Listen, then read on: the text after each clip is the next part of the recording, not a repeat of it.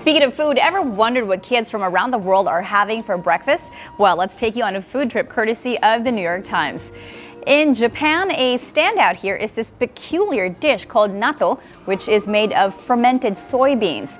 Others include white rice, miso soup, pickled cucumber, and a rolled egg omelet. Yum. Now, how do you like having a grilled salmon early in the morning? That is delicious.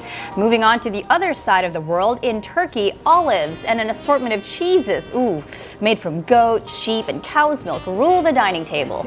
Also included are a clotted cream called kaimak, a thick grape syrup topped with tahini, and breads and pastries. Oh, Amelin, these are delicious. In Brazil, some parents... Not for the lactose intolerant. Not for the lactose intolerant. In Brazil, some parents are giving their kids coffee as young as 2 years old. Wow. They believe coffee for the young ones is a cultural tradition as long as it is moderated. Also among their breakfast meal are ham and cheese and bread and butter, which they call pão com manteiga. Yum. In Iceland, kids are served with a dish called hafragrautur, which is oatmeal topped with brown sugar, butterfruit, and/or sour milk.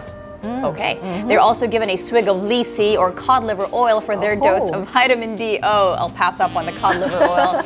In Amsterdam, kids love to top generous sprinkles of this chocolatey treat called hagelslag, which is dubbed as the country's most popular bread topping. I've heard of this, actually. And in France, kids often have the same fare as their parents, which consists of an open-faced baguette with blackberry jam, cereals, and freshly squeezed orange juice.